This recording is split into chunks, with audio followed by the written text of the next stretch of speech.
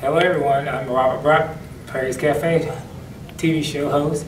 I'm here with the one and only Mr. Lonnie Hunter of the Lonnie Hunter Show. He's so smooth. Wow. Can you believe it? Look, y'all hear him speaking. He's the one that's smooth. Listen, how Welcome, you doing, sir. man? You alright? Yes, sir. Thank you so much for taking time out to speak with us today. Tell everybody where we are. Charlotte, North Carolina. And I'm telling you, it's going to be off the chain. McDonald's Inspiration Celebration Gospel Tour 2015. It's been crazy, man. This whole tour has been crazy. Now, are you singing or are you... I am. Last year we were here and I was just hosting. This year we got a new project out that just dropped last week. And so I'm singing and hosting, kind of pulling double duty. Wow, so how different is that from last year, this year, other than the fact that you're singing? And it's exhausting, right? Right? But it's all good. To God be the glory. I'm not mad. I didn't know that you sung. Now, tell us the name of your album. The new project is called Get It Done. If you've been listening to the Lonnie Hunter Show, you know that's been my mantra for the last 2 years. This is part 2 of that goal-setting campaign for me. And the CD came out. It's Get It Done. 3rd most downloaded CD on iTunes. I'm so excited about that because we've only been out since the 19th of May. Oh wow! Congratulations! Thank you, sir. Now, what single is out now? The single is Forever I Will. That's what you've been hearing on the radio. We'll be doing another song from the CD tonight called He's Worthy. Since we opened the show, it's kind of a big, energy kind of song. Okay, cool.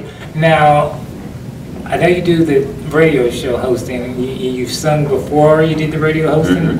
So why weren't you singing before you did the radio hosting, or how did that come about? Well, my mom, she was the one that got me into church and all of that. She passed when I was 9 years old, but she used to do background with the Caravans. Albertina Walker's my godmother, so it was that kind of connection. So I was singing long before I even knew anything about radio. And actually, before I started radio, I'd already done 2 projects. Wow. Yeah, with the Voices of St. Mark. Got it. Okay, now you said the Caravans, Albertina Walker. So that means you can sing for real, right? She can sing for real. She was doing the background, not me. I wasn't old enough. No, I'm just saying, if you grew up listening to those ladies, those are like pioneers, and that's when you had to know how to sing without music or, no track, none of that. I love the Caravans. Favorite Caravan song? Ooh, Sweeping Through the City. Okay. It's got to be Sweeping Through the City. Got it, okay. Or Mary, Don't You Weep. Got it. Another great one, too. Now, as far as your overall album, what can people expect from that? It's a transitional album. It's a transitional CD. It'll take you seamlessly almost from Sunday morning service to an outdoor concert or a midnight musical. There's songs on there for your praise and worship team, or if you are a choir dude like I am, there's stuff for that. Me too. There's also a love song on there for weddings. Okay. Called In Your Face. So it's a lot on there to appeal to the masses. Okay. Now, tell us a little bit about the Lonnie Hunter radio show. How did that come about? It actually started as a 2-hour show in Chicago. I broke it 2 hours on Saturday nights just to be doing something.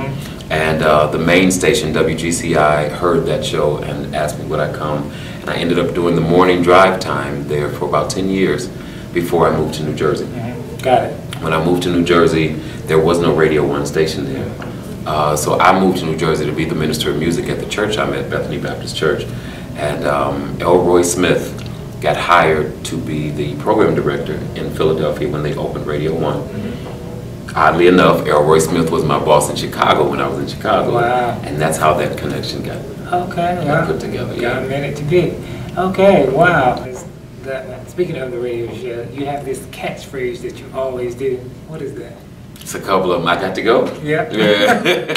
That's my good way of getting off the phone. You're going too long. Got it. I didn't know. I was like, and everybody says that when they come on. Now you do your contest that you normally do with the people, and you give them specific topics. Clues and categories. Right, that, and then you also give different topics that you ask the people about. With that being said, the questions that you've asked and the people's responses, what do you think is the church's greatest challenge today, as far as churches are concerned in pulling the people in like they used to? I think the church's greatest challenge is to come out of the church. It's very easy to be church inside of church because that's safe church. But you have to be able to go out and be able to meet people where they are.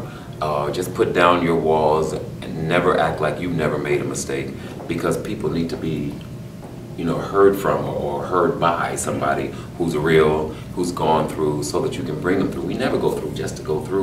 We go through to bring somebody else out. Right, absolutely. Okay, but why do you think people, when you kind of make people look at themselves, look at the truth, why do you think you get such negative people? Well, not negative, but small amount. Because it's hard to look at yourself. It's hard to self-check. No matter what it is, it's easier to see somebody else's pain. It's easier to judge somebody else's pain or their situation. But when you have to look at yourself and be real about yourself, that's an introverted kind of thing. So you don't really reach out to do anything in front of the public as far as what you're thinking. Got it. So you let people have fun, you play music, and you also minister as a side note to people, to empower people. Absolutely. Thank you so much for that. God bless you, man. Thank you for interviewing with us, and thank you for tuning in. I'll let you say closing words to our audience. Be safe and get it done.